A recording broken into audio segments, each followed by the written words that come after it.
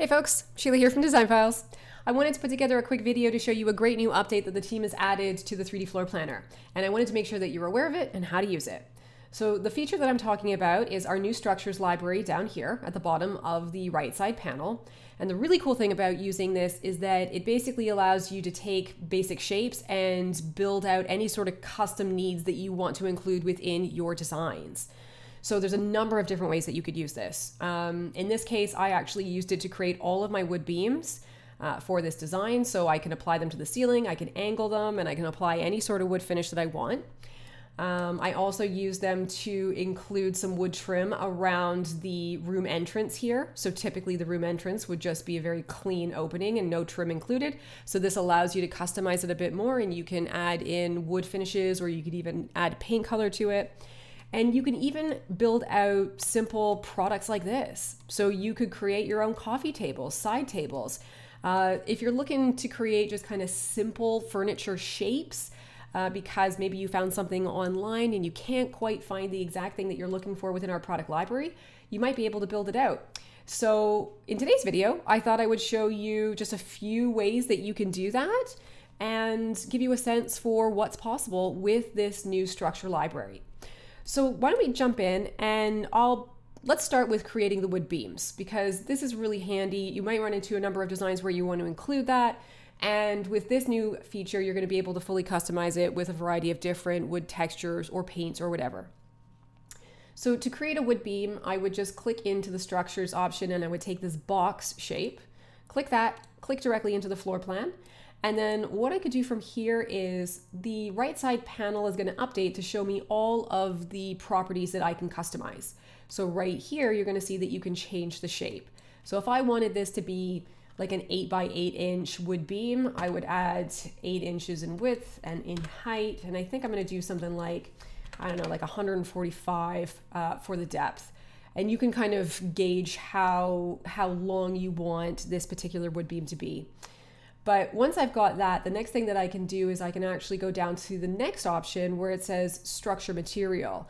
And if I hover over this, I'll see a little pencil icon, so I can click on that, and that's going to bring me into the texture library. So from here, I could go into any of these texture libraries, but I'll go into wood texture, and then you're going to see that there's a number of options here that you can apply.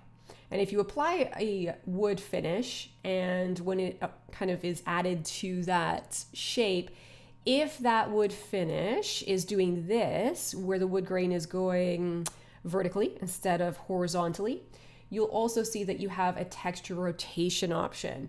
So you can turn this to 90 degrees, and it's going to change up the way the wood grain is running along that wood beam. Now, another thing to keep in mind here is you can see that I've already got all these wood beams in place, and I've got a specific wood stain that I have applied to them. So if I was creating a new wood beam and I wanted to use that exact same one, whenever I click on the one that I want to edit, if I go into the structure material and click the edit icon, I could just pop into my recents. That will show me all of the textures that I've already used, so it makes it quick and easy for me to find that exact same one and apply it to that new shape.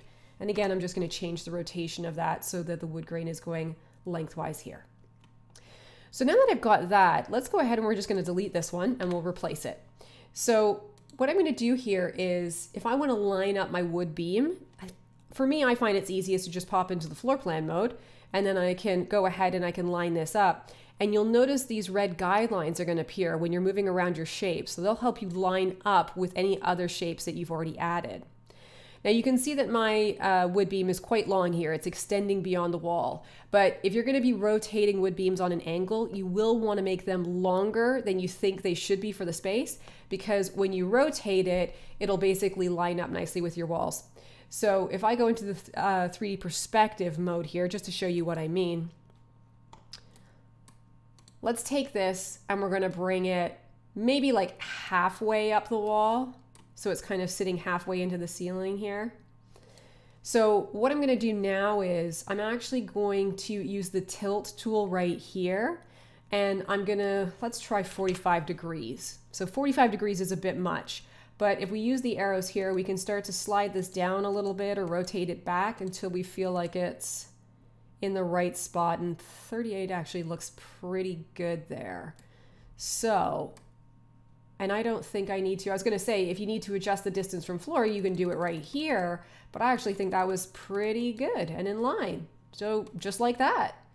So you can add your wood beams on a sloped angle. You can match the angle of the ceiling, and you also have the ability to customize it to any finish. And you can do paint as well.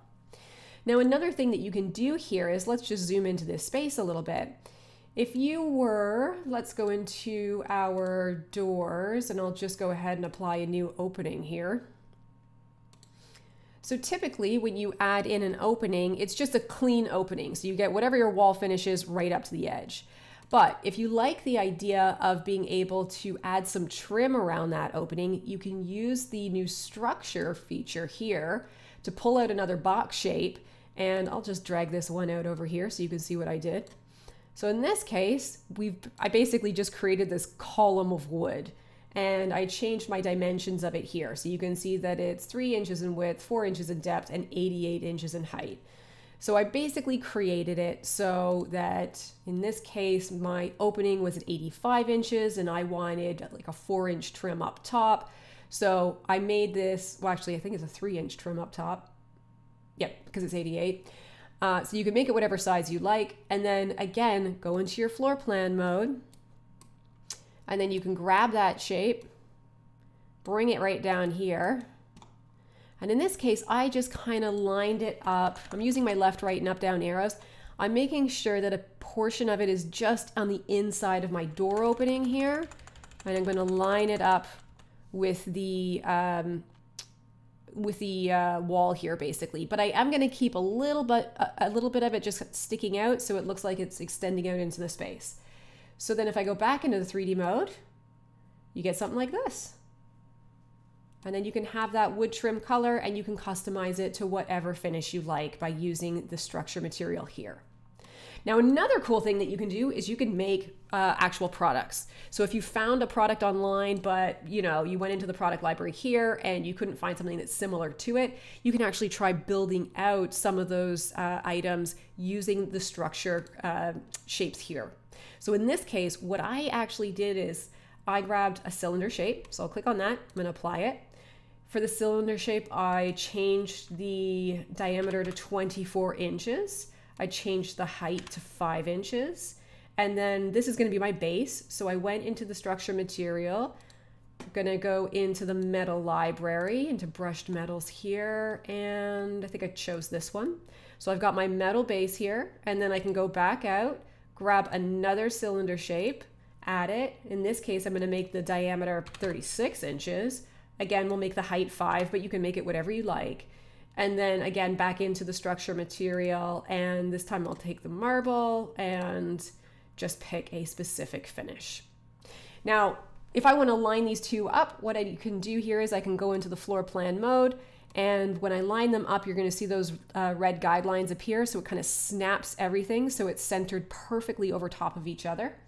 We'll go into the 3D perspective mode here. You can see the base of the metal and then the marble top sitting kind of right inside each other. So all I need to do is select the marble top, and I'm going to raise the distance from the floor 5 inches. Now what I can do is I can just click the base, hold down Shift. If you were on a Mac, you would hold down Command, and then you would click the top, and then that basically groups it together, so I can move this item freely around the space without having to move the base and the top individually. So definitely pop into your DesignFiles account, give this new feature a try, because it can open up a world of possibilities with your 3D designs. Another cool thing that you could actually do with this is maybe you've got a particular space that you're designing and it's got a central fireplace that sits in the middle of the room. So you would be able to use the shapes to create your kind of brick or stone wall for the fireplace that's sitting right in the middle of the room. And then you can add mantles and fireplace inserts to really build it out. So there's a lot that you can do with this, and we're excited to see how you experiment with it and what you can create. And of course, if you have any questions whatsoever, always feel free to reach out to us on the live chat. We're happy to help. Thanks for watching.